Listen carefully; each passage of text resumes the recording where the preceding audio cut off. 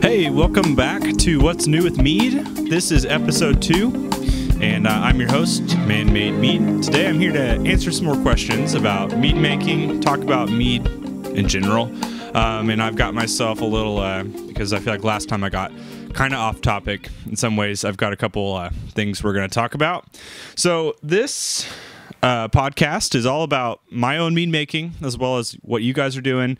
My goal is to try and educate you guys and entertain as much as I possibly can. So there's going to be 3 main things happening today in this episode. Our main topic today is all about braggots, and we'll kind of dive into that in a little bit. But first, in section 1, we're going to be talking about, I'll tell you what I'm drinking, and I actually have to, I'll pour it here in a second, and I'll explain further. Section 2, I've pulled some questions from some, people on Reddit, some Facebook things I've seen, stuff that's been asked of me specifically. So I have some stuff to talk about that in that regard. And then, of course, in part 3, I'm going to be talking about some of my own mead mistakes and mead successes as of recently, and some things that I'm excited to do, excited to make. I think it's important that, not to only talk about your failures, but to also talk about the things that went well and some things that I'm teetering with, some ideas that I would love your input about. So first part, today I am drinking, I'm making a braggot. Now, if you know nothing about braggots, they are a mead and a beer mixture, which means that your ratio is like generally 50-50. Now, there's a bunch of different ways you can make them, and I think that's where the confusing part of all this, comes in, is because you can make a braggot in a bunch of different ways. The way I'm making my braggot tonight, I actually have a beer that I made. It's right here, and if you're watching on video, you see it. This is, I'm holding in my hand, I call it full 405 wheat, and it is just a harvest wheat beer, a normal beer that I made, and it has my label on it, everything. It's a pretty chill beer. It's about 7% ABV, very, very new. It's only about 3 or 4 weeks old, but I've already drank a couple bottles, and they're super, super good. So I'm going to be mixing this bottle, and doing my ratio is probably about like 75% beer, 25% mead to get this braggot. But I'm going to be mixing it with something else. I'm mixing it with, I'm grabbing it carefully, an orange mead that I made.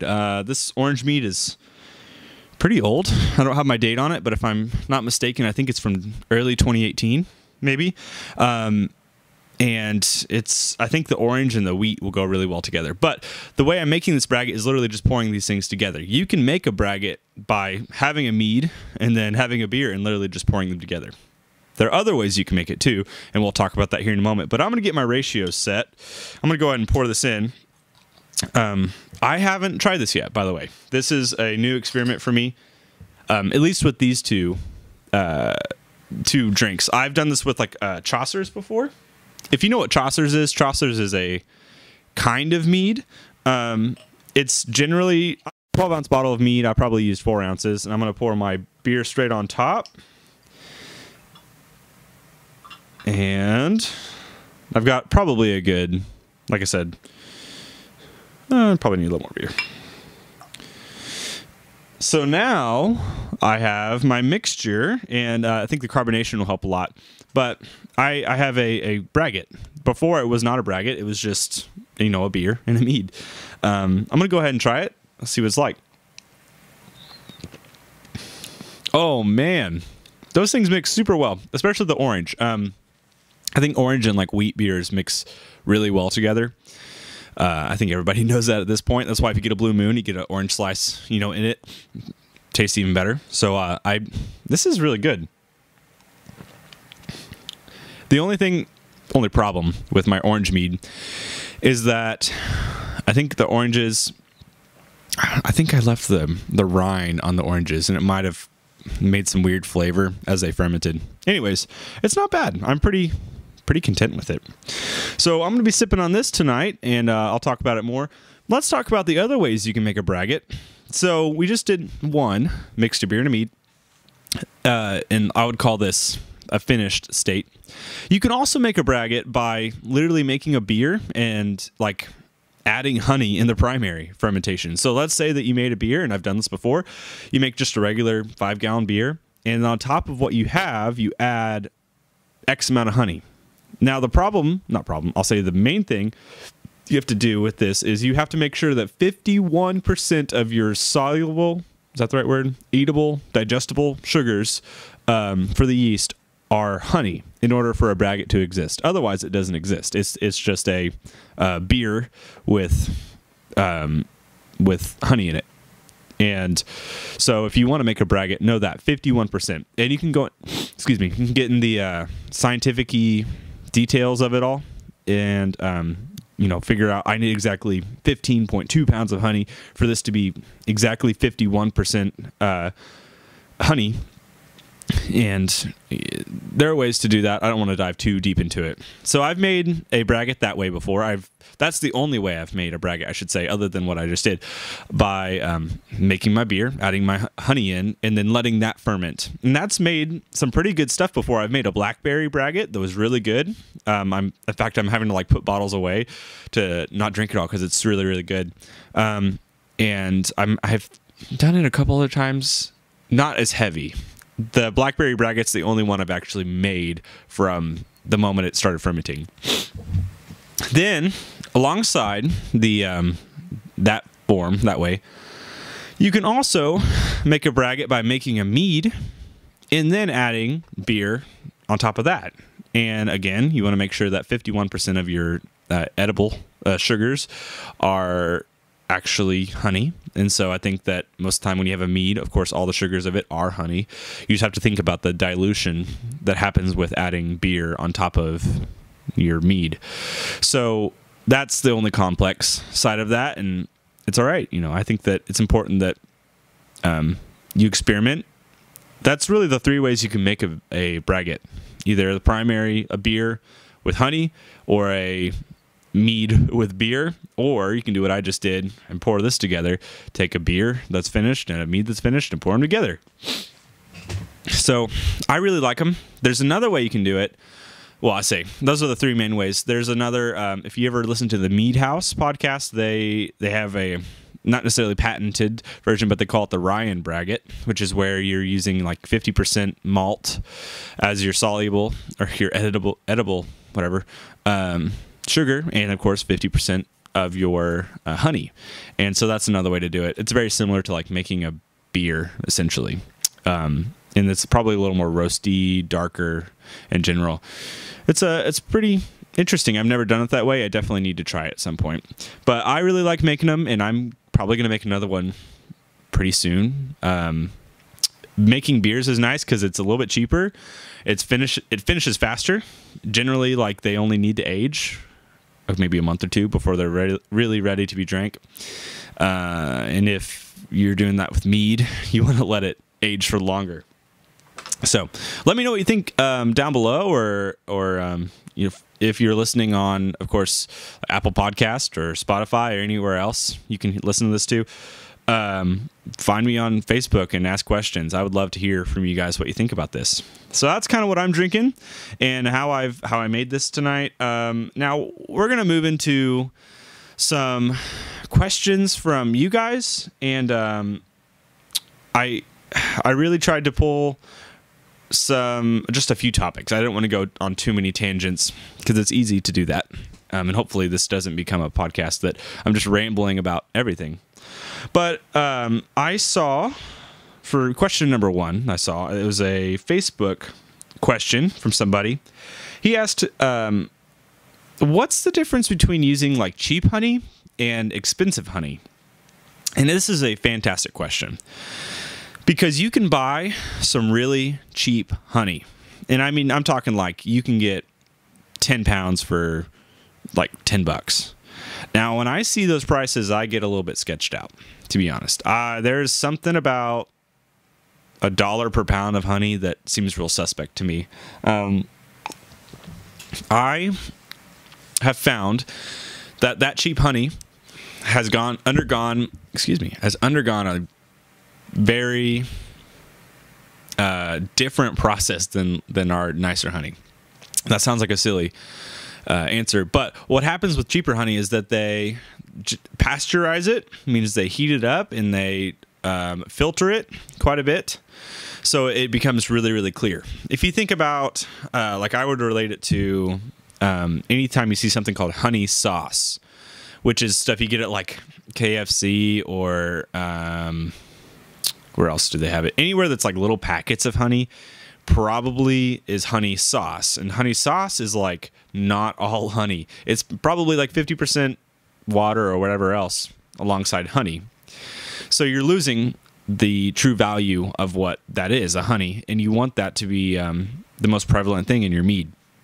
So that stuff's cheap, but it doesn't create nice meads. It doesn't instill the, I would say, warm, sweet flavors that a regular honey gives to a mead. And I'm going to talk about a traditional in this case because it's just easier than talking about anything else. But let's say that I made a traditional mead, and I found some stuff called honey sauce, and I bought 10 pounds of it, and I used that in a mead. One problem I'm going to find immediately is that the flavor of that honey is probably not going to taste great. I think there's a big issue with those kinds of honeys. They don't have the character that like true honey has. And when I think of the character of honey, I think of like a floral, of course, because that's what it is. Floral taste. I think of course, sweetness, but there's a warmth to honey that I get. There's that medicinal value that comes from the warmth and the floralness of it. And I definitely have never tasted a cheap honey and gone, this is fantastic. I can't wait to have more of it. I'm always like, this tastes weird. It's sweet. And while that's satisfying in its own right, it's like, that's not the best thing in the world. So I would, if you're buying honey, make sure that you find a couple things, most important things. Is it pasteurized? Is it filtered? Now, there's certain levels of filtering that I would suggest. If it's like not filtered at all, sometimes, depending on who it's from, sometimes you can get like bits of dead bee and like stingers and random stuff like that because it hasn't been filtered at all, which is okay.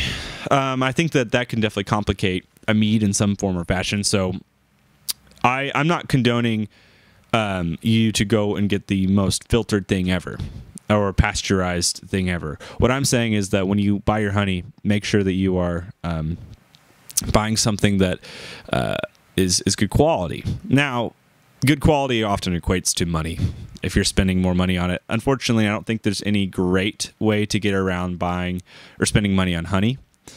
I use Dutch Gold honey because I buy in bulk. I spend, however much it is for the 60-pound pail of honey plus the shipping. And that lasts me a long time. You might not need to do that. You might not need 60 pounds of honey, but they have other options too, which is good. That's just an easy way for me to save some money when I'm buying it. So let's flip on the other side of the coin. If cheap honey doesn't have a lot of flavor, doesn't really have, honestly, the variety that expensive honey has, what does expensive honey provide you? And I would say expensive honey often has different varietals. So cheap honey is like wildflower or clover honey. Often wildflower is cheaper because there's no real control over where the bees are getting the honey. So that makes it cheaper. Wildflowers are just wildflowers out there in the random. Whereas like clover and let's say like orange blossom, tupelo, alfalfa, mesquite. What else is there? Baker's is normal. All those different kind of varietals of honey come from very specific places. Cheap honey does not. It just comes from anywhere, where we can get it. So with a nicer honey, you're going to get those different varietals that promote different flavors. Like if you buy mesquite honey, for example, which I used recently, about a 60-pound pail. I've already been through it all, but it's got a very nice, like, smoky flavor. It's mesquite. It's got, of course, has a floral flavor, which is good. But there's that smokiness, which you can use for different varying meads. And I would highly recommend trying stuff like that. Same thing for like Tupelo honey. It's a little bit smoky. It's a little more expensive, but it's smoky. It has kind of a fruity ester to it, in my opinion. Orange blossom, very fruity, very, very floral. It's often more sweet than other honeys, which seems weird, but there's that. Alpha blossom, the one I'm using currently, is all floral tasting. It's alpha blossoms that the bees have gone to.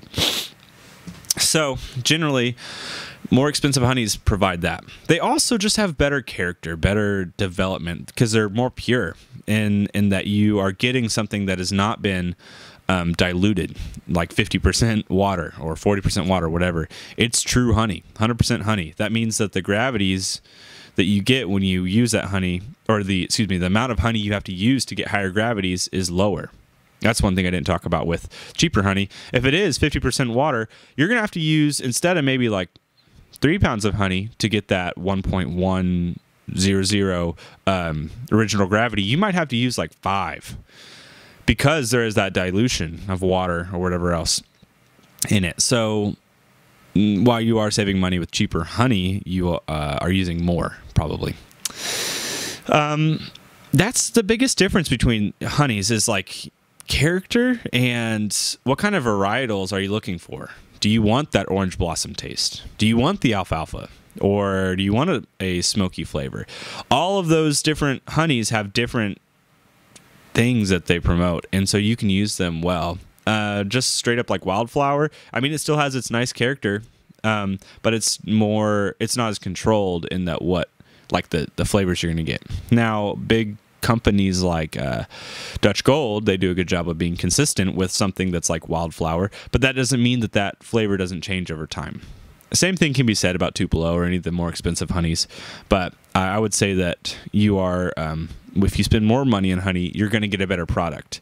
You're going to get a product that tastes good from the start, and that's important. Whatever ingredients you use, this is important about mead making, whatever ingredients you put in will be what come out at the end. If you use terrible water and use terrible honey and you buy the cheapest yeast you can find, you're probably going to get a bad tasting mead, no matter how well you add your yeast nutrient, your energizers, or if you add fruits, you're going to end up with a bad product. Whatever you put in is what you get out. So I think that's important to know. Use nice honeys. Use honeys that you would want to eat just normally, if that makes any sense. I guess it's hard to say though, because honey's good in general. Even if it's 50% water, that honey sauce, like, yeah, I'll go to town. I'll pour that stuff all over my biscuits and whatever else I eat, because it's sweet and it's good. That doesn't mean that it's going to make a good mead. So that kind of takes me to my next topic. One thing I saw, somebody asked about back sweetening. This was from Reddit. I don't remember exactly who they were. And the question was like, how do you back sweeten? And, how do you know how much to back sweeten? So let's first talk about back sweetening in general. This is the concept of adding more honey to your mead or beer or wine, whatever, to sweeten it. That's the definition of back sweetening. There's no surprise there. But there's a little complication. You really have to understand, when you are deciding to back sweeten, where your mead or wine or beer is currently in regards to like gravity. Let's say that I'm going to use, for example, I have made a mead that is the gravity, let's say it started at 1.070, which if I'm not mistaken is probably like 9%, 8%. And then I use a yeast that can take me up to 14. If I let that mead ferment all the way through, meaning that it goes from 1.070 to 1.000 after the primary fermentation, and then I just add more honey on top, my yeast have not reached their cap. They will continue to ferment, and the act of back sweetening did not occur because the yeast are just going to kick back up. And if you put too much honey in and you go ahead and bottle it, you're going to have some bottle bombs in your hands. So there are certain things that need to happen before you back sweeten. One of those major things is, unless your yeast have reached their cap, which is the other side of that coin, if you did make a mead that got up to 14% and then you go ahead and add more honey after that and your yeast have capped out, there's going to be sweetness. If you didn't do that, you need to stabilize, which means you use potassium sorbate or potassium metabisulfite to ensure that the mead and the yeast stop fermenting. So that's really important because that can keep you from having bottle bombs if you are putting a lot of honey in and you want that sweetness to be really apparent. Now, there's the other side of that. Let's say that you want to back sweeten. There's a bunch of variables, so this turns into a rabbit hole because I could talk about this for 20 minutes, 30 minutes, because you have so many variables and things. If you want to back sweeten and carbonate some, there's mathematical things you have to do there too. A lot of this is math based. Like, where's my original gravity? Am I going to be in trouble by adding honey without stabilizing? And I have added honey without stabilizing before. Of course, it basically creates. I've added honey without stabilizing, then bottled it, and it basically just created a carbonated mead, which is fine.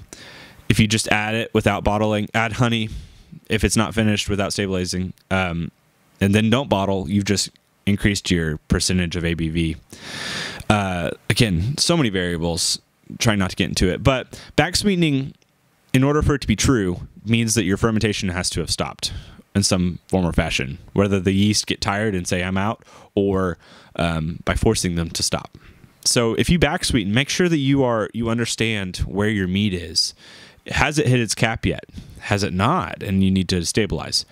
There's some important questions. The other side of it is you might not need to back sweeten if you start your mead with a gravity higher than the yeast can ferment. For example, my 14% yeast I'd used earlier, if I had started my original gravity of my mead at let's say like 1.3, which I think is like a 15.5 possible percent ABV, your yeast will get up to 14%. They'll stop fermenting, and then you're left with residual sweetness. And there you go. You got a sweet mead without having to back sweeten. That's probably the most surefire way to do it. I wouldn't try to... I try not to back sweeten unless I absolutely have to. I try to plan ahead when I can. So again, rabbit hole, I'm going to stop that topic there. I can go into it further. If you have questions, you want to ask me specifics, feel free to ask them, of course, and I'll answer them. But I don't want to get too deep with that. So that kind of takes me, into another little portion, another question I saw. Back sweetening leads to possible carbonation. How do you carbonate a mead? And there are, I need to do a video about this at some point. I'm just going to talk about it right now. Eventually, I'll do a video. Carbonating a mead is there are two ways to do it. It's a pretty easy process both ways. You can either choose to force carbonate a mead, which means that when you bottle it, you're adding the CO2 there, and then you cap it, and the CO2 is in the bottle, and that's it. You're not adding any extra sugar. You're not doing anything that's or you're kegging it. That's the other way to force carbonate it. You can keg it and then bottle it, and that creates the carbonation. That's probably the most secure way, surefire way to do it, because you can control exactly how much carbonation you want inside of that mead. Is it impossible to do without a kegging operation, or that? Yeah, absolutely. That side of the coin, the other way you can do it is called bottle carbonating. If you bottle carbonate, you're just kind of doing what I said earlier. You're adding sugars on top of an active fermentation, and then, capping it, and they ferment in the bottle. There are some fears that come with bottle carbing, in that if you add too much sugar, you can create bottle bombs and things explode if you don't do your math right. So generally, like let's say you're making a beer, most beer kits, if you buy them, come with the priming sugar. Priming sugar is intended before you bottle to be put in, and then the yeast eat those sugars and carbonate inside the bottle. And they've scientifically figured out how much sugar is needed to carbonate the beer or the whatever without exploding things. So I think, if I'm not mistaken, it's like a priming sugar for like 5 gallons is like 100 grams of sugar. Oh, I hope I'm right. I'm not sure. Okay, I'm not going to give a specific amount for the priming sugar because it does differ between your beers and stuff. There are priming sugar calculators you can get online to know how much you need to add. So if you're doing that, make sure you go through and you figure that out. And then let's say that you're not using priming sugar, but you're using honey. You might need to know how much sugar is in that honey, which, by the way, honey has more sugar in it per little volume, so you don't need as much honey when you're doing this, just to let you know. So be very, very, very careful if you're adding honey that you don't go too crazy, because you can create bottle bombs, and that's not fun. Just be very careful. Carbonating is really nice, though. You can take a pretty good mead and, you know, make it sour by carbonating it. You can also take, in my experience, a not so great mead, carbonate it, and it makes it a little better. There's something about that carbonation that makes meads and beers and whatever else taste a little better.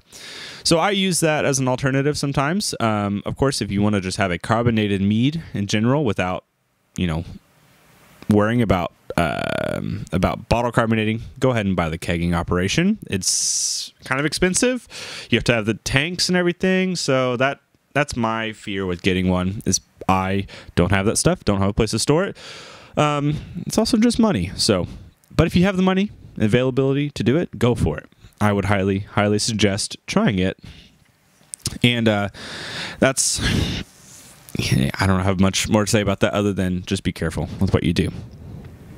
So now that leads me to kind of my last little section of the show. That was part 2, talking about some questions you guys had asked and I had seen. If you have any questions for me you want me to talk about specifically, go to my Facebook, facebook.com/manmademeadery. Ask me questions there. I always am willing to hear what you have to say. Of course, we do have a Reddit where we talk about some stuff. And then...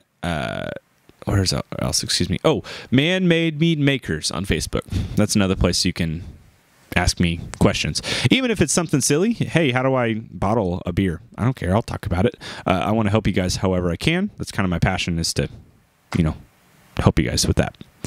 So let's talk about some of my mistakes I've made previously. Last episode, I had talked about, you know, a couple of my mistakes.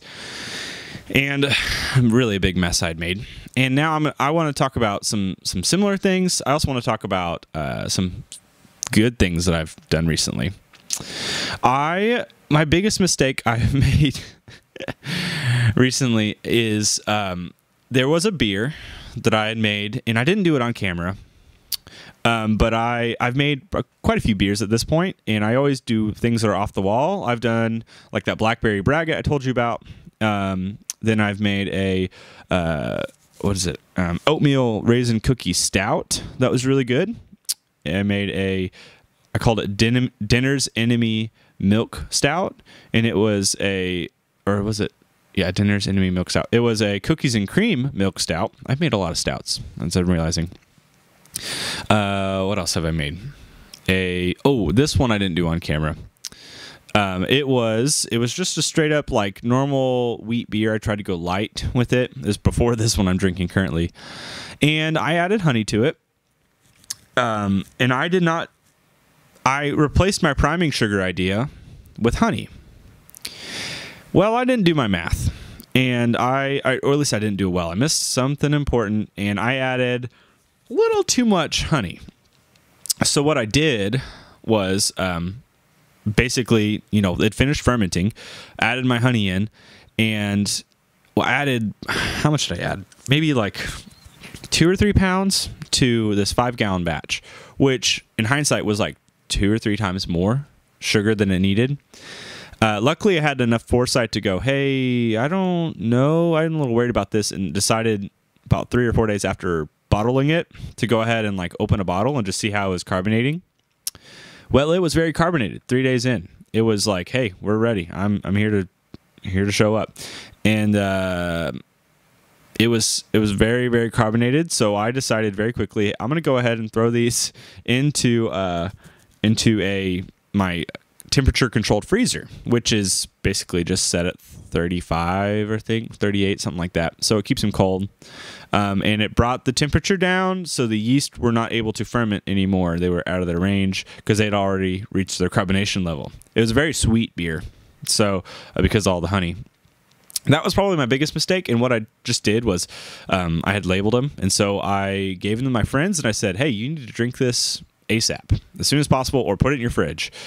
And I had a couple friends put it in their fridge, and a couple people drank it, the night I gave it to them, whatever, and everyone liked it, but the problem was, had I not gone ahead and cold crashed it, which is what I did, I cooled it down to where the yeast couldn't ferment anymore, it would have been an issue. It would have been very, very carbonated, or so carbonated that it made bottle bombs. So I definitely goofed on that, and I'm trying to be as honest as possible with it. There was some mistakes I've made in the past, and I will probably continue to make mistakes.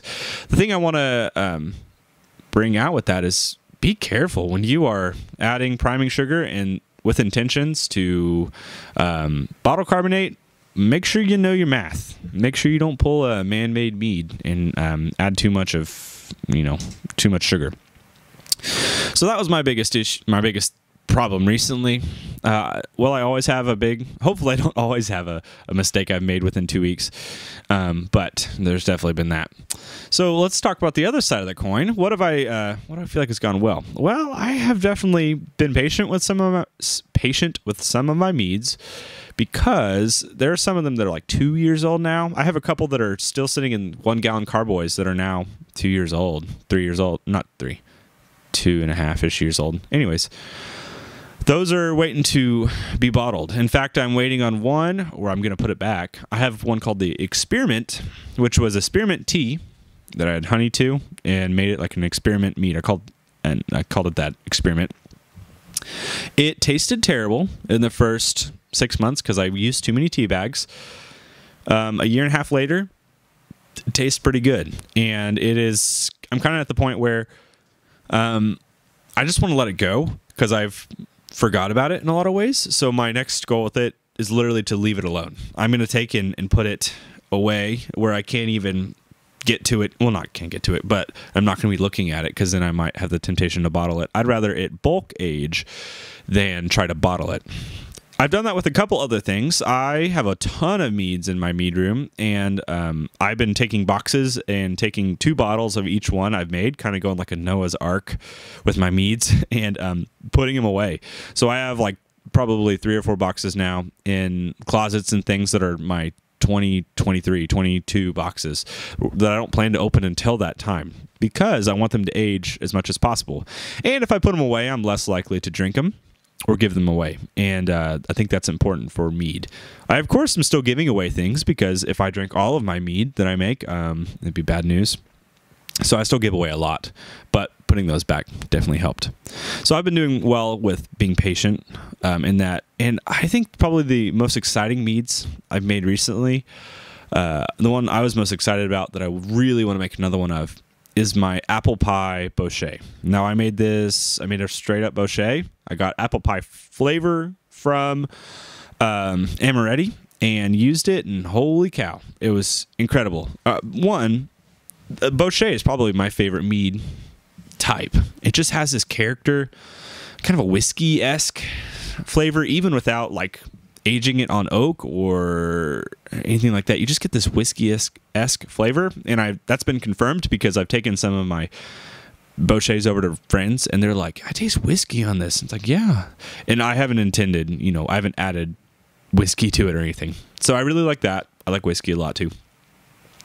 And adding the apple pie on top was pretty fantastic. So that's probably my most favorite mead. I've also done some off-the-wall things. I mean, that's pretty off-the-wall. But like a peanut butter jelly mead, mine's okay. It needs some age. It's still pretty young. It's a little hard. It's my first time trying a peanut butter jelly mead. And I definitely feel like I've learned a couple things. So if you were to try it, I would say start with grape juice base, use peanut flavoring, and then I actually used Amaretti grape flavoring in the secondary, or actually after I stabilized, to get the grape flavor to really pop. It worked pretty well. Just needs some age. Super cloudy. Probably never going to be clear. And that's okay. Now, I would love to hear from you guys. While this segment is, it's nice that I can admit my faults and tell you the things I've totally failed on. I'd love to hear from you guys. What's happened?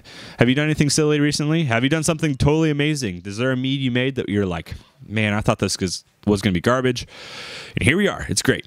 I would love to hear about those things. I enjoy getting to talk to you guys, and I think that's important for me to emphasize that I can only talk to you if you are reaching out to me, or we're able to communicate via Facebook or Patreon. I don't really use Twitter, sorry, or Instagram. I use those things a lot, and the social media side of life is fun because we interact.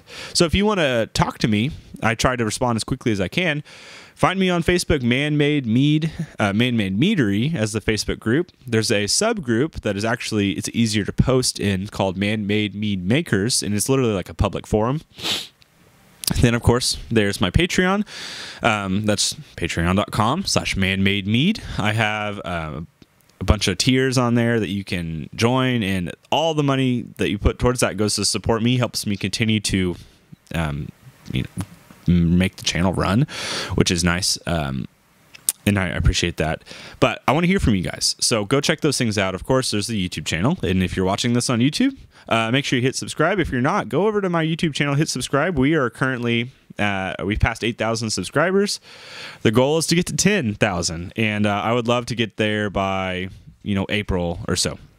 But it's going to take your support. So I hope you guys have enjoyed this second episode of What's New with Mead.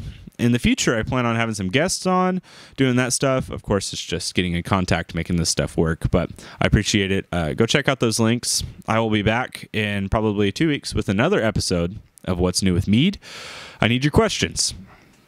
Ask them. I would love to hear from you guys, and this is a lot of fun. So thanks for watching. Thanks for listening. Hope you guys have a wonderful day. And so with that said, cheers.